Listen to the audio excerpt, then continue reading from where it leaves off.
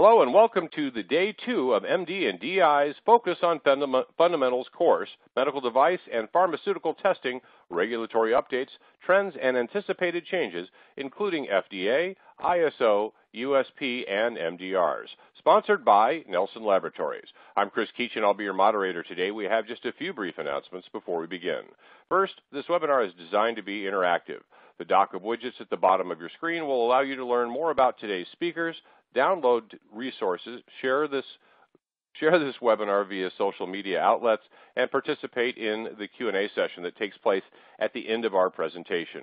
Please note that during our Q&A session today, we will try to get to as many questions as we can, but if we're not able to get to your question today, someone will be getting back to you via email.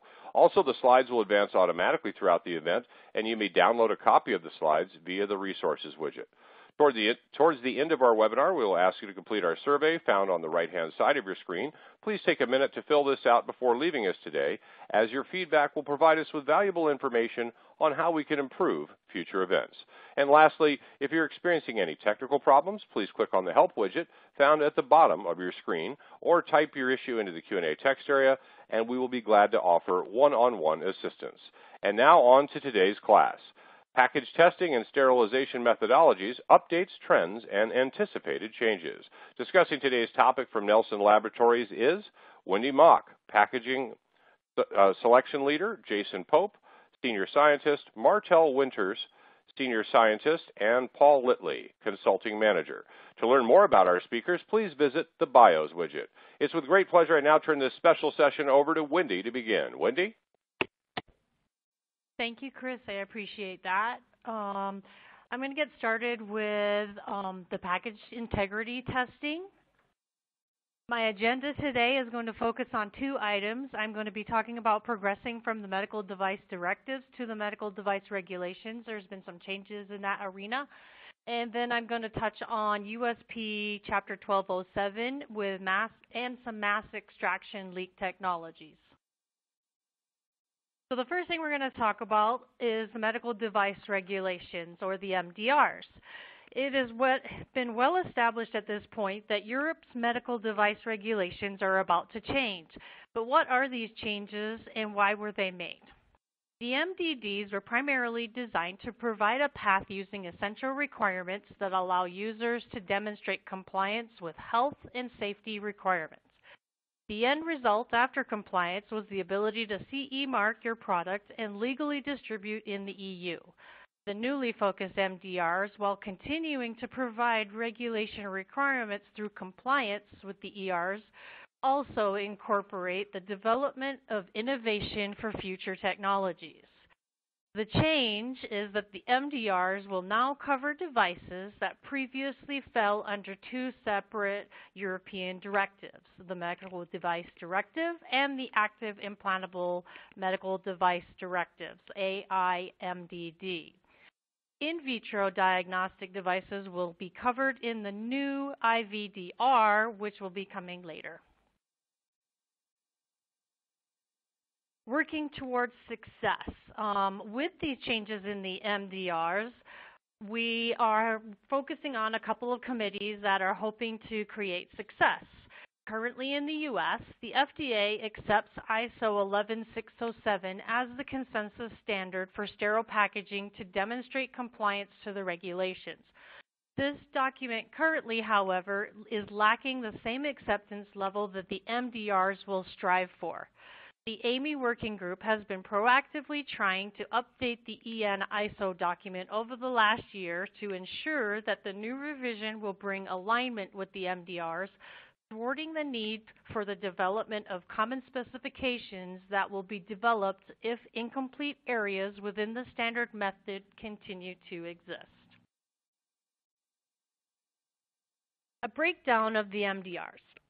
The MDDs previously focused on the initial qualification of a device and its packaging. This has evolved to more representative of a life cycle approach that is similar to how the U.S. FDA approaches reviews. The MDRs provide explicit directions for documenting and performing packaging validations for the sterile medical packaging. However, If previous validation work has been completed, performing new or additional testing may not necessarily be needed, assuming the original validation work will meet the requirements outlined in the MDRs and can be justified. Regarding the sterile barrier system, companies with low-risk devices that have previously relied on past experience to meet these requirements when being evaluated by notified bodies will now need to provide objective evidence on their SBSs. If this data doesn't exist, testing will need to be performed to bring their products into compliance. With respect to distribution cycles, Annex 1 states that devices shall be designed, manufactured, and packaged in such a way that their characteristics and performance are not adversely affected during transport and storage. Frequently, manufacturers will just purchase a pouch or packaging material off the shelf without any consideration to the design. A lot of times we will see them where they're too big or they're too small, and it usually ends up having failures. So when evaluating the SBS in the distribution environment, failures frequently detected are due to this incompatibility of size or materials. Those manufacturers will now be faced with justifying the suitability of these materials and formally documenting the applicability through controlled testing. Validation work also has some changes. Manufacturers should be aware that there is a requirement to demonstrate state-of-the-art. And what this is the expectation to monitor your competitors' products and packaging and ensure that the current offerings are not suddenly outdated by the introduction of new technologies that would improve the safety of your device or reduce its risks in the market. Compliance is also demonstrated through documentation and justification that the current packaging design is suitable and no modern packaging type of material that would improve your safety currently exists.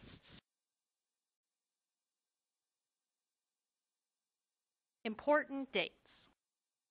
One of the most important dates right now is that the MD regulations were formally published in the official journal on the 26th of May, 2017. There is a transitional period that allows full implementation by the 26th of May, 2020, although there will be the expectation that people are working towards this before then.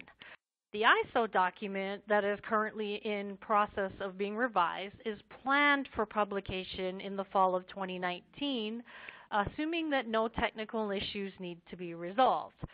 This is possible but very rare, and due to the significant amount of work and effort that's been put in by the group to ensure alignment, it is not expected.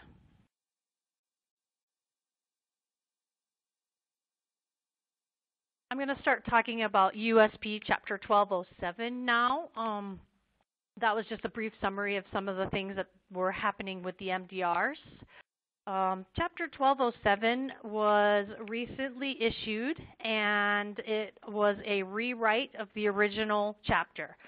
The integration of packaging integrity assurance is a key component of the entire product life cycle and is stressed through these three subchapters that provide guidance on the selection, validation, and use of leak technologies, in addition to a chapter regarding package seal quality tests.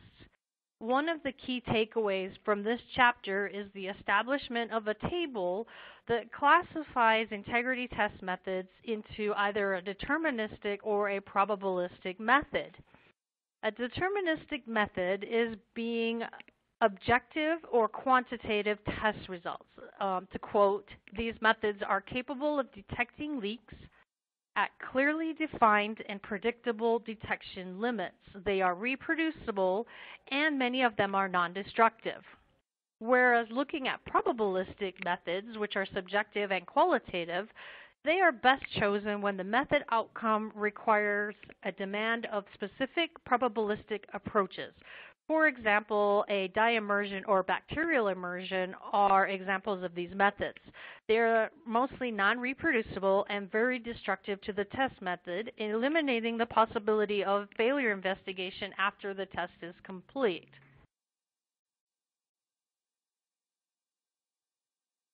This slide is an example of some of the detection ranges that are listed in the chapter and the different methods. As part of the table, you can see that each evaluates different detection ranges, but for the most part, the newer technologies that have been developed are very similar in their capabilities.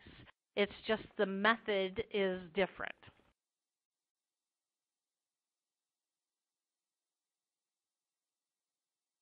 As a laboratory that evaluates multiple different types of packaging configurations, the mass extraction leak testing method allows us the most flexibility and compatibility when evaluating multiple modes of packaging for package integrity testing.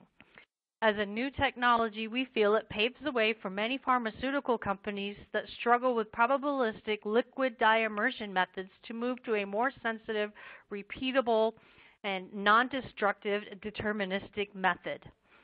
This method provides the ability to detect holes in a variety of non-porous rigid packages by measuring the amount of air extracted from final package configurations.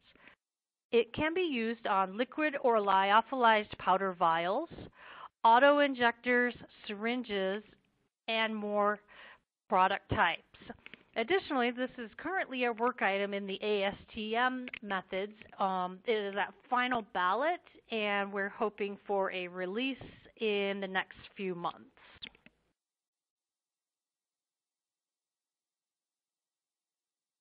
Here's a list of the pros and cons behind mass extraction leak testing. Mass extraction uses air rather than expensive gases. It is a direct flow measurement of the leak. As I've said before, it's non-destructive. They're designed to be used in both commercial and inline manufacturing, allow you to have independent verification testing of the actual product as it's made. There is a short cycle time and is minimally affected by environmental changes. The cons that we have run into include sometimes it's difficult if vials have labels on them because they harbor air, and so it just takes a little bit longer to evacuate the air from behind the labels, or you have to remove the labels, which can add a little bit of time. And then a lot of the methods will need custom tooling or fillers.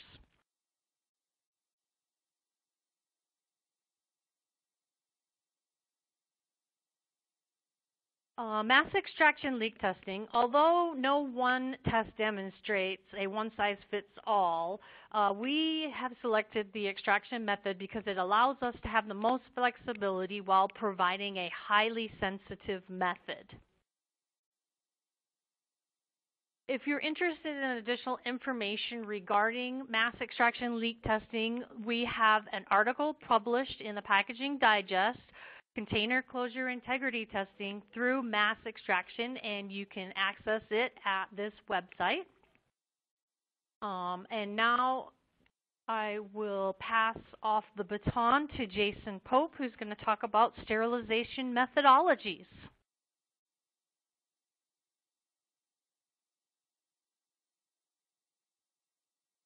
Thank you, Wendy. We are going to cover some of the industry developments and changes on the ISO and AMI level regarding sterilization.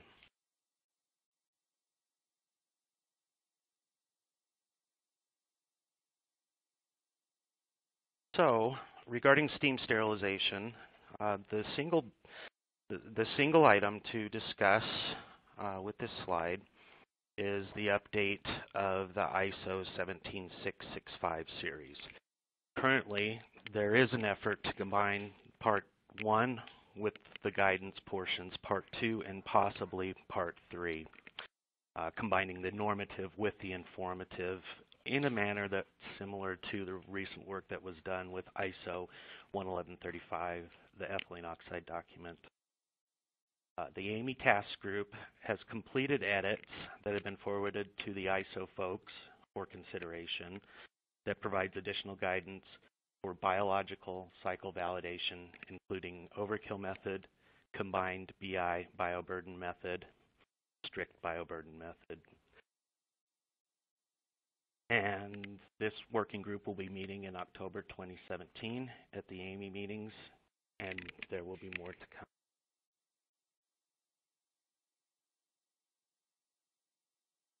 Okay, regarding biological indicators, the ISO 11138 series, there's been quite a bit of activity. Documents are being numbered. One of those documents that you should be aware of is that ISO 14161 will now be 11138-7. That document is for sterilization of healthcare products, biological indicators, guidance for the selection, use, and interpretation of results. Another noteworthy item is in reference to ISO 11138-5, which is sterilization of healthcare products, biological indicators for low temperature steam, and formaldehyde sterilization processes. The FDA abstained from voting because they do not recognize this document. Now, there is a new development regarding hydrogen peroxide sterilization and the BIs that are used for that sterilization modality, ISO 11138-6.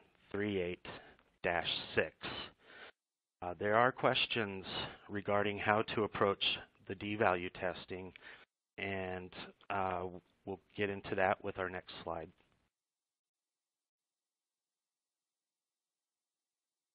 The question is, how do we standardize the D-value testing for BIs that are used for vaporized hydrogen peroxide processes? Do we use a liquid method using a solution of liquid H2O2, or do we do that testing with vaporized hydrogen peroxide? There is some disagreement on the parameters that would be used for D-value testing with VHP. And that there are folks that are divided on how to approach this question.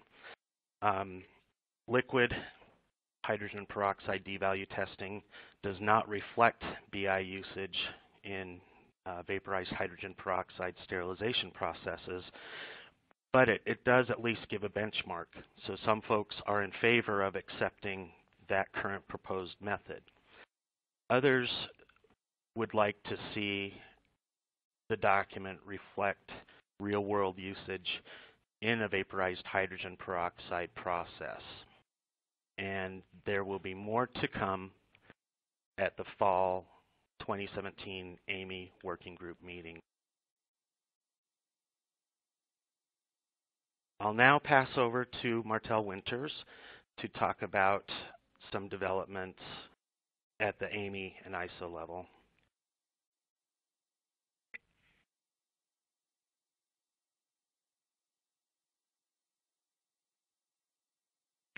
Thank you, Jason. So we have some interesting things going on with regards to sterility assurance, or assurance of sterility, as some other documents call it. So I want to touch first on a new technical specification from ISO, which is 19930. And I did not put the title on the slide, but it's a long title, but I just want to focus a little bit. A couple of key points in the title. First of all, that it's a risk-based approach regarding assurance of sterility. And it's also specifically to focus on healthcare products that are unable to withstand a typical 10 to the minus 6 sterilization process. Now, this document was meant to be a very forward-thinking document. Currently, there are not a large number of healthcare products that there's some, but there's not a large number of products that have this problem where it does need to be terminally sterilized, but none of the current sterilization methods can be applied in a way to easily achieve a 10 to the minus 6 sterility assurance level. But we know of some types of products that have that problem, but we wanted to be forward-thinking so we could open the door for these very innovative combination-type products where a typical process will be very difficult, the typical sterilization process. A couple of main points of this document. I'm not sure exactly when it should be coming out, but we should have it later this year. It was approved a few months ago, and so we should be able to see it. A couple of main things. So it does have, I believe, 9 strategies that you can employ to obtain a 10 to the minus 6 sterilization process.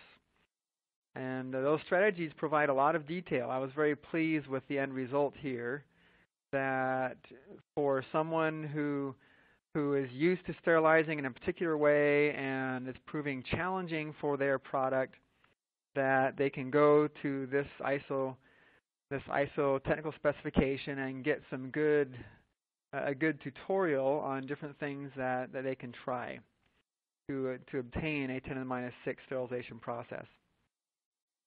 Now, hand in hand with that, we have a U.S. document, which is ST67. Now, this standard has been around as a U.S. standard for many years, and it has for a long time provided good guidance on how to on what is important with regards to sterility assurance levels and options on how to justify use of an alternate sterility assurance level, for example, 10 to the minus 3, 4, or 5, where 10 to the minus 6 is not possible. There's a term that we have been using, which is reasonably practicable, which takes some practice to be able to say, but the point there is it is not expected that companies exhaust resources and years of time to find a way to be able to achieve 10 to the minus 6, but that it is expected that some reasonable amount of work go into trying to obtain that. If that's not possible, and with a reasonable amount of work, then there are options on rationalizing an alternate SAL, for example, 10 to the minus 3, 4, or 5. Now, ST67 gives some good examples, and we're in the process of revising that standard right now, where we've added additional examples. It gives a great history on assurance of sterility, and that document is the one that we point to in the U.S. to say that 10 to the minus 3 is perfectly acceptable for some products based on their intended use. And there is no requirement that the label be any different. You still say sterile, whether it's 10 to the minus 3 or 10 to the minus 6, and you just have it rationalized on your internal paperwork. But if the main differentiator being whether the product comes into contact with compromised tissue or not. So for compromised tissue, it is expected 10 to the minus 6. If it's not, then 10 to the minus 3 is generally acceptable. And that's all outlined in ST67. Okay, the bottom note there, sterilization versus aseptic processing. One thing that we try to do in both of these documents is to make it clear that values such as 10 to the minus 3 or 10 to the minus anything are not appropriate for use with aseptic processing. A sterility assurance level inherent in that title of sterility assurance level is the concept that a sterilization process is being applied. If you are maintaining sterility, such as in an aseptic process, there is no value applied to that with regards to sterility assurance. Okay.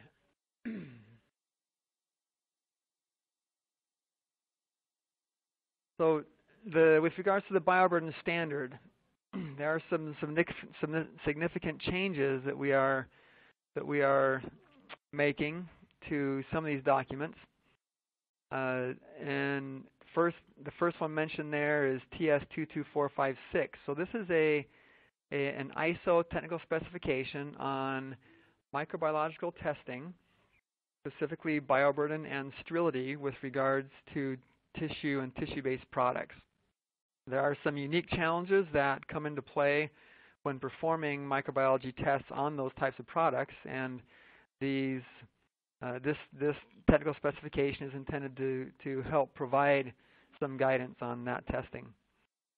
The next one, the FDIS of 11737-1, actually a day or two ago we received a final 15-day review for the final draft standard of the bioburden document, which is the 11737-1.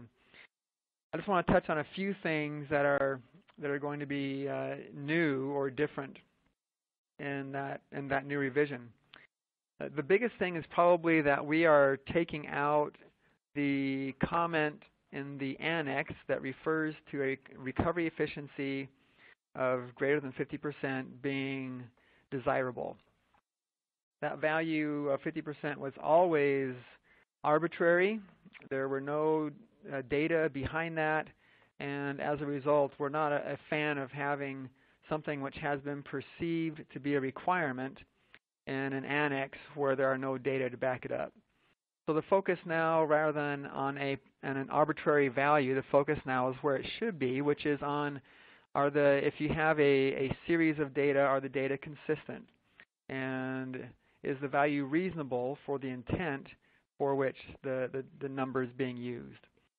So it's not as easy because we don't just provide a value, but it's a much better scientific approach in that you are given the opportunity to review the data and determine if it is acceptable for your use. We added some more discussion on less than values and limits of detection, which I think will be useful to make sure that we are comparing apples to apples when we are looking at bioburden data from different companies.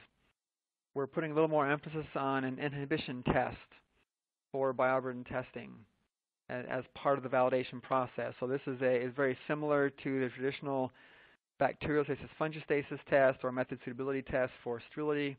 Just want to make sure that in the bioburden test we're not seeing any inhibition in that test system. We're providing some flexibility on recovery efficiency in there. There are a few places where we talk about that recovery efficiency testing and other types of tests that are normally have previously been seen as required in all instances, where if you have a good rationale that it is reasonable to not have to perform that on every single product type or size that you might be manufacturing. There is some additional information on testing of product with very low bioburden because we see that being a challenge sometimes. We put in a table of when a repetitive recovery efficiency test might be more appropriate and when an inoculated recovery efficiency approach might be more appropriate, which we think will be useful. And then we also added a table on typical assignment of responsibilities, just to make it clear generally where the responsibility lies with different aspects of a bioburden test. Does it lie more on the manufacturer or more on the laboratory, the contract laboratory?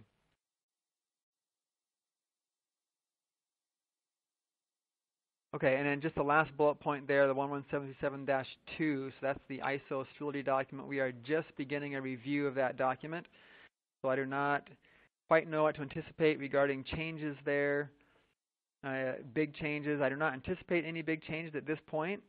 That's a fairly robust document, but we are just starting that review, and so in a couple of years, we'll have a new revision of that standard as well. Next slide, we do have a new, those of you that are familiar with the VD Max approach to validating and maintaining a radiation sterilization dose. We have a new document here, TIR 76. So with regards to VD Max, we were frequently getting requests for, well, what if I want a VD Max dose for 18.5 kilograms? There's no table in the standard for determining an approach to validating these other VD Max doses, and also an alternate SAL. If I If I have a pad that I want to have is sterile, but it's not going inside the body or contacting compromised tissue, how do I do that with VD-Max? And right up until now, there was no option but to go with method 1, which, for those of you that are familiar with that, requires a significantly greater amount of sterility testing. So this new standard, this new document from AMI, will actually have a spreadsheet. It is the first time that AMI is incorporating a spreadsheet, a functional spreadsheet, as part of their product offering. In this spreadsheet, you will enter the appropriate data, and it will give you, you can choose any SAL for the product. You can choose any sterilization dose, and you can enter in your bioburden counts, and it will give you the appropriate verification dose, or it will tell you that it is not appropriate at the sterilization dose you've selected because the bioburden is too high. So we're just starting that, but it should be a fairly quick turnaround on that one because it's exactly like any other VD-Max document. We're just applying a spreadsheet rather than tables in the document. So TIR 40, we're just in the process of revising that one. Those of you that are familiar with Method 2, this is a modified Method 2 that allows you to reduce the quantity of samples that are being tested.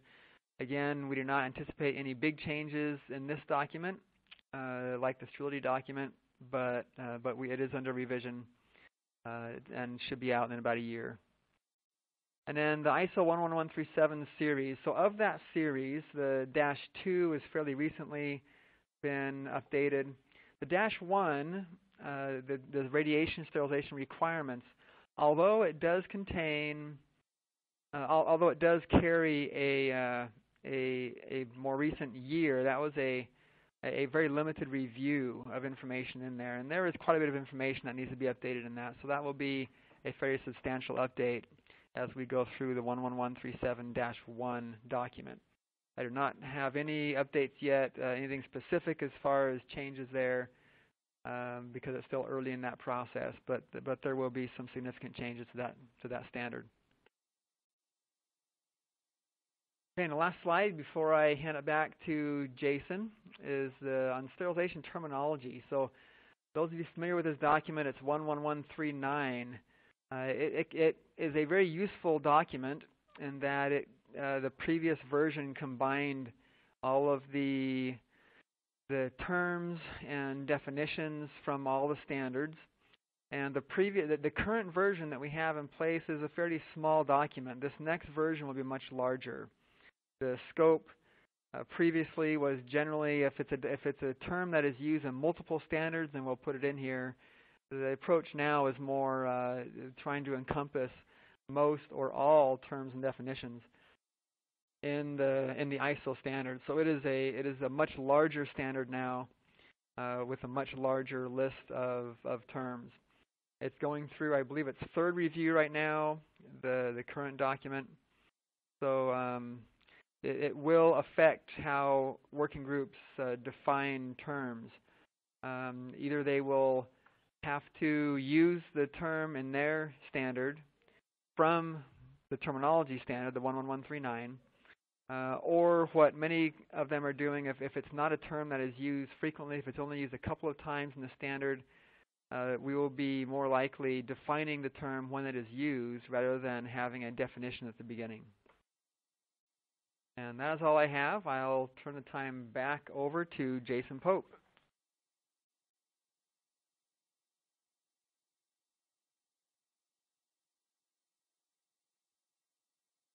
Thank you, Martel.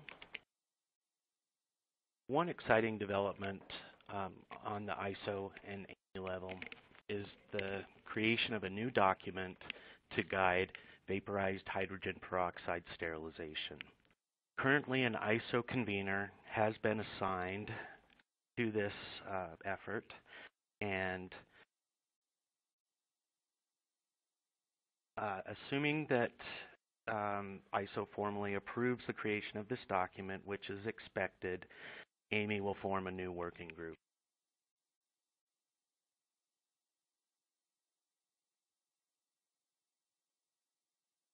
Now I'd like to talk a little bit about sterilization and the MDRs, some of the highlights of the MDRs with regard to sterilization.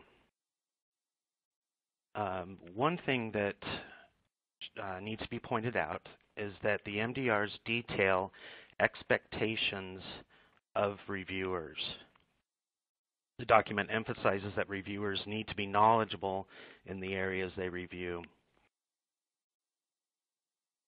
Also, the MDRs reiterate importance of ensuring sterility until the sterile packaging is opened or damaged.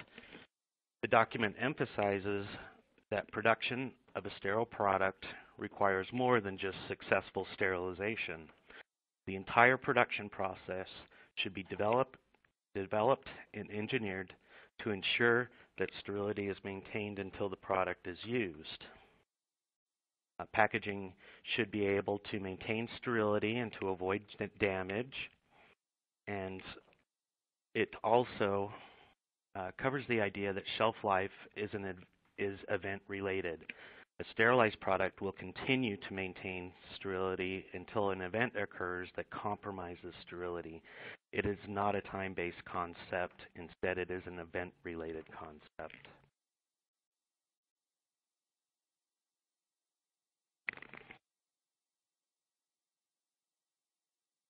Another item that's pointed out in the MDRs relates to reusable devices.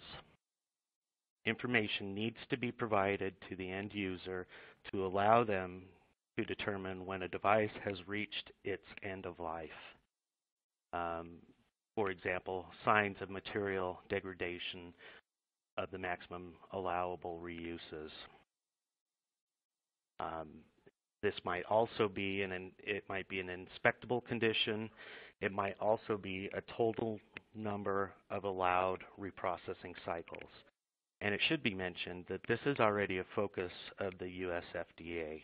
So this is something that for many of you may not be a new concept.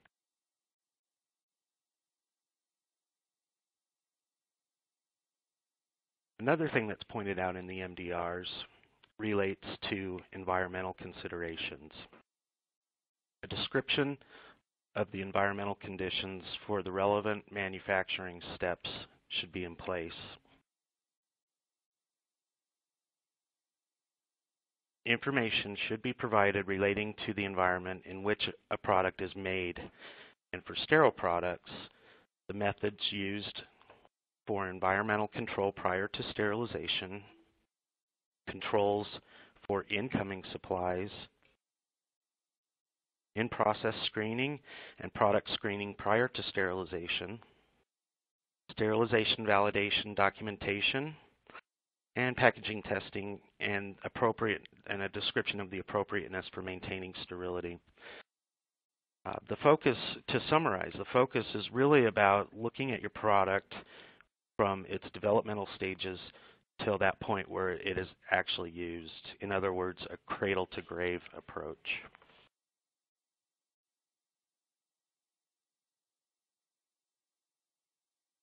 One of the biggest changes that is in the MDRs relates to classification around the orthopedic space, mainly due to concerns around their long-term performance. Under a previous amendment to the MDD, all hip, knee, and shoulder joint replacements were reclassified from Class 2B to Class 3. We will be discussing this portion of the MDRs in more detail on day 3 of this webinar, so stay tuned for that discussion. Now, one trend that we want to cover relates to the reporting of the sterility assurance level. When reporting sterility assurance level, to align with the AMI definitions and the ISO definitions, the SAL is reported as 10 to a negative exponent. The larger that the larger X is in our slide, the smaller the SAL and the greater assurance of sterility it provides. In other words, 10 to the minus 7 is smaller than 10 to the minus 6 and provides a greater assurance of sterility.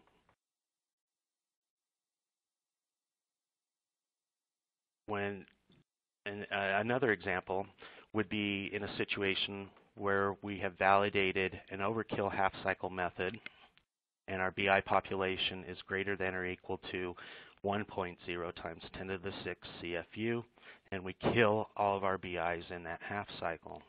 The SAL for the full cycle is correctly reported as less than or equal to 10 to the minus 6, not greater than or equal to 10 to the minus 6. Nelson Laboratories still receives requests to report as greater than or equal to 10 to the minus 6 in these situations. This is not correct as defined by ANSI, AMI, and ISO.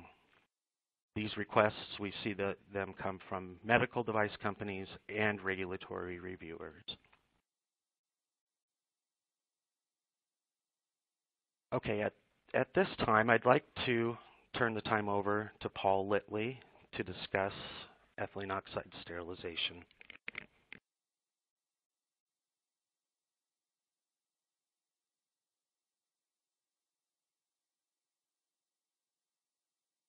Thank you, Jason. In this next session for sterilization, we will look at the current status and upcoming changes in industrial ethylene oxide sterilization. As discussed earlier in this presentation, the MDR has not identified additional requirements specific to the sterilization modalities. For this reason, we will focus primarily on changes and updates to ISO 11135 and the associated AAMI technical information reports. As of this September, 11135-2014 has reached its 3-year phase-in period, meaning that the manufacturer should now be compliant with the 2014 version in its entirety. The timeline leading up to this phase-in period occurred as the ISO committee publishing the 2014 version of the document in September of 2014. Shortly thereafter, the US FDA accepted the document as a consensus standard. The AAMI committee accepted the document in September of 2015 without exclusions. Despite the 1-year period between ISO publication and AAMI acceptance, the version remains as a 2014 revision and the phase-in period started with the initial ISO publication. Currently, the ISO and AMI committees are updating and revising Annex E single lot release. Additional guidance is being added for best practice, including criteria for testing approach in the event the manufacturer would be using data from the batch release process to support future sterilization validations. Furthermore, recommendations for limiting or discouraging the use of single lot batch release as a mode of routine sterilization for productions are being added as well. Although the committee agrees that the approach to single-lot batch release is scientifically valid, the intent of the annex was for the allowance of sterilization of small lots or clinical batches and not take the place of a validated sterilization process.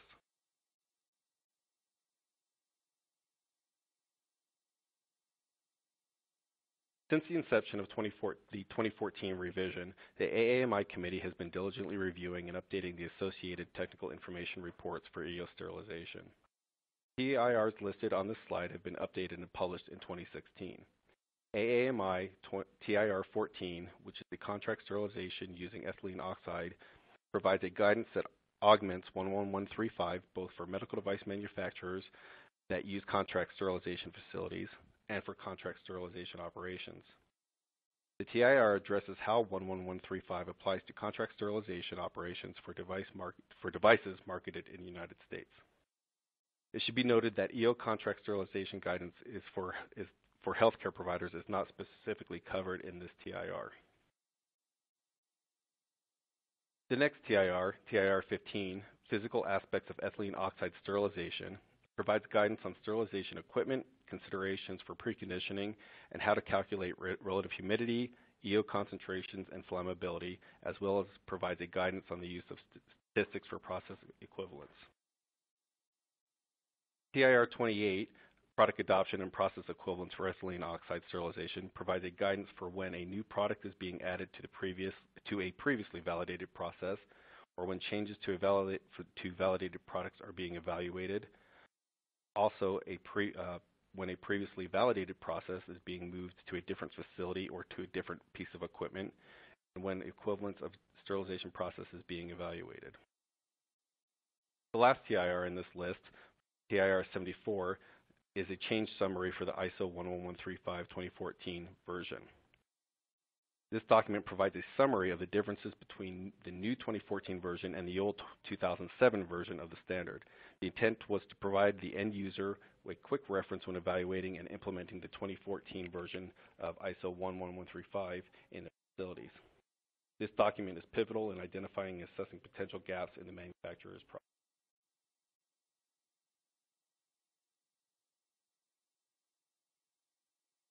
Currently, the AAMI committee is in progress of reviewing and updating TIR 16, microbiological aspects of EO sterilization. The document addresses various microbiological aspects for the development and validation of an EO sterilization process and provides additional guidance for 11135.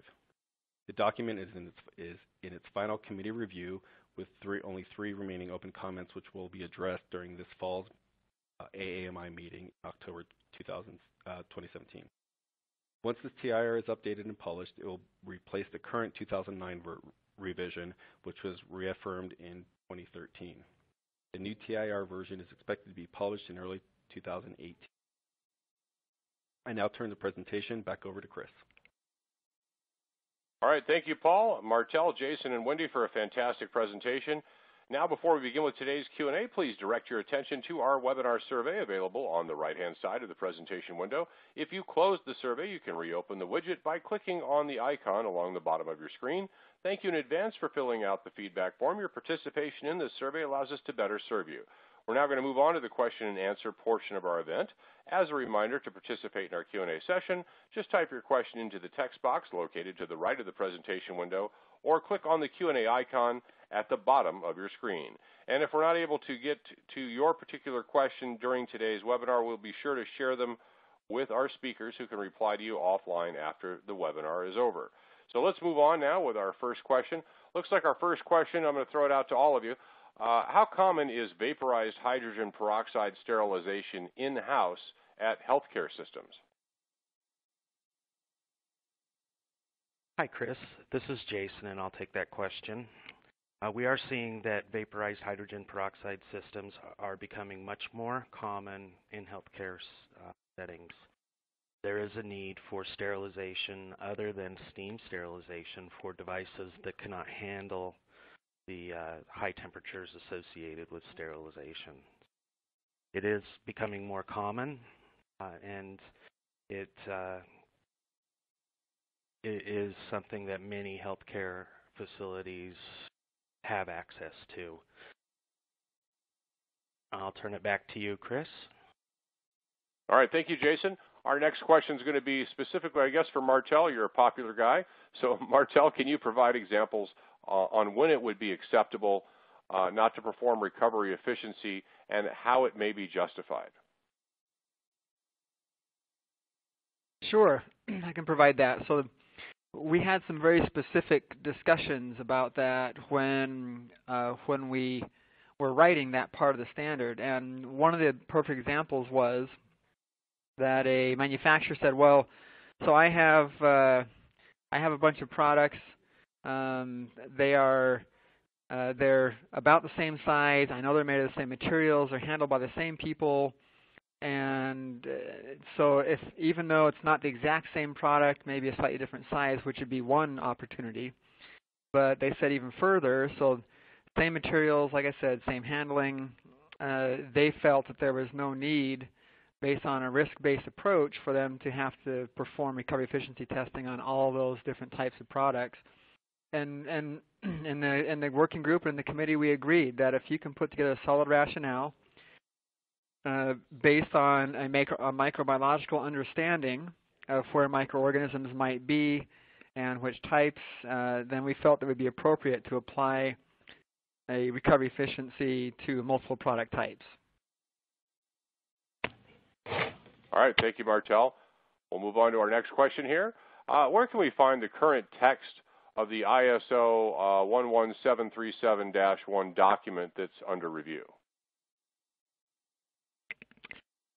Okay, so since we just got that, the 15-day review of that means, which is sent to all of the working groups and in all the ISO countries. That's an opportunity for us to look at that and say it's no longer a vote. We're no longer able to provide comments. It's just an opportunity to say, were our previous comments incorporated correctly? So I honestly, I do not understand exactly if you're not a member of one of the working groups. I do not know if there's a way to get a hold of that version of the document. But what it does tell us is that it is very close to being published. So I would anticipate that being available by about the end of the year or shortly after the new year. Now, if anyone has specific questions about parts of that, you're welcome to follow up with me via an email, and I can help provide that. I think at some point it does become available to the general public, but I am not aware of at what point that occurs. All right, thank you, Martel. Our next question says, with regard to event-related sterilization, does this eliminate the need for any expiry date? Excuse me. I'll take that one, Chris. With regards to what Jason was specifically talking about with relationship to event-related shelf life studies, that does not remove any liability regarding either the establishment or the usage of an expiry date. That is a requirement that you have to have on your packaging. All right, thank you, Wendy. We'll move on to our next question here. Are there any deterministic test methods for porous, flexible packaging, like I guess it's Tyvek pouches?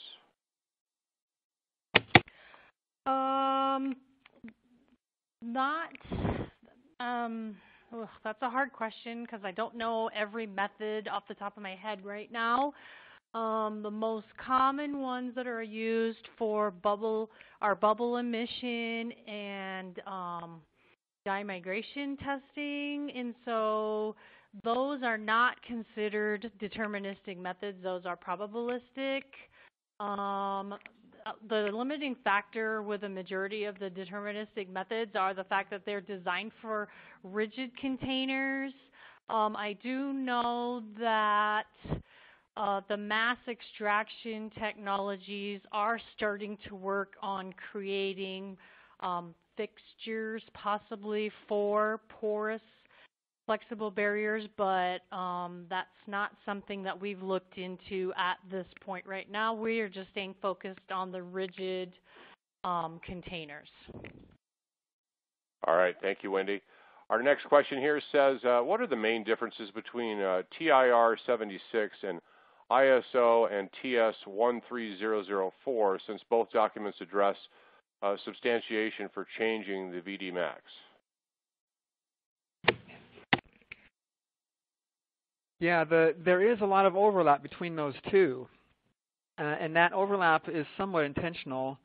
ST67 has been around here in the U.S. for many years, and this is the first time to have an ISO document to address assurance of sterility. So we actually hoped that they would incorporate a lot of the concepts from ST67 into the ISO standard or ISO document.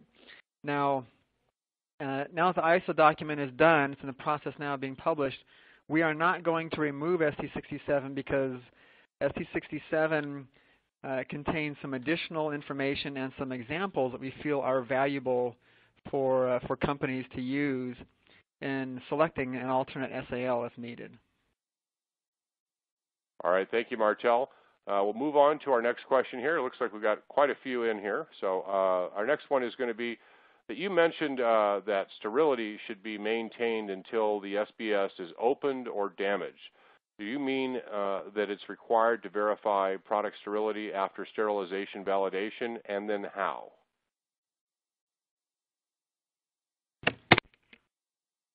Chris, this is Jason. I'll take that question. What we're talking about specifically is making sure that you design your packaging in a manner that will allow it to maintain sterility after it goes through sterilization. So we're not talking about doing product sterility testing after the sterilization validation.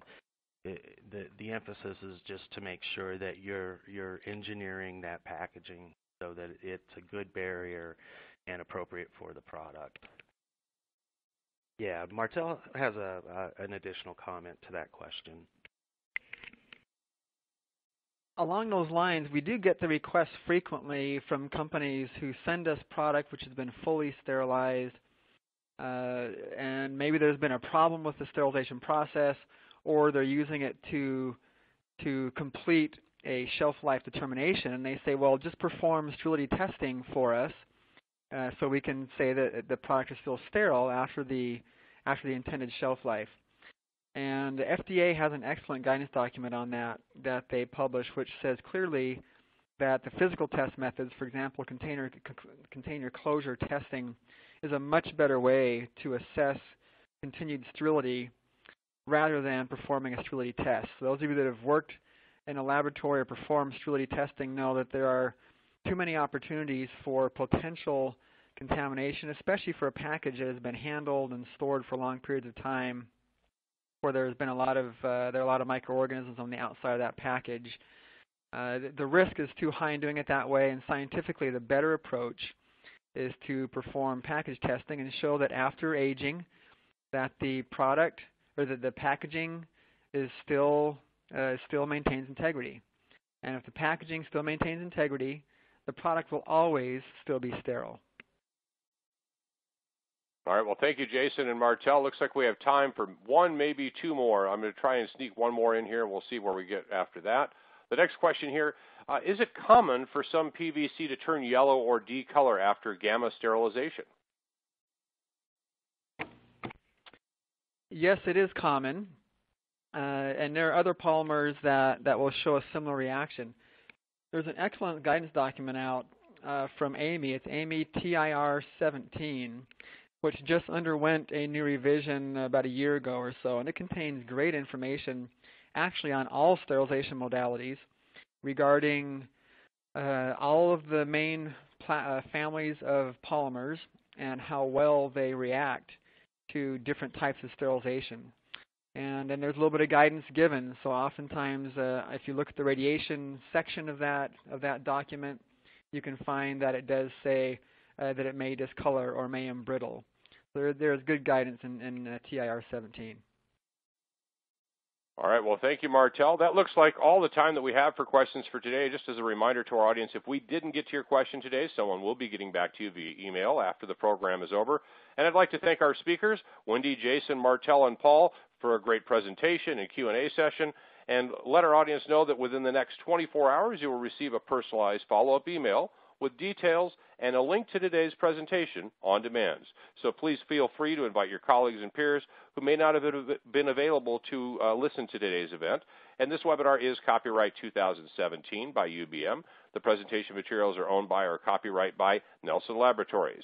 The individual speakers are solely responsible for their content and opinions. I'm Chris Keach. We'd like to thank you for joining us for today's course, and we hope that you'll join us tomorrow.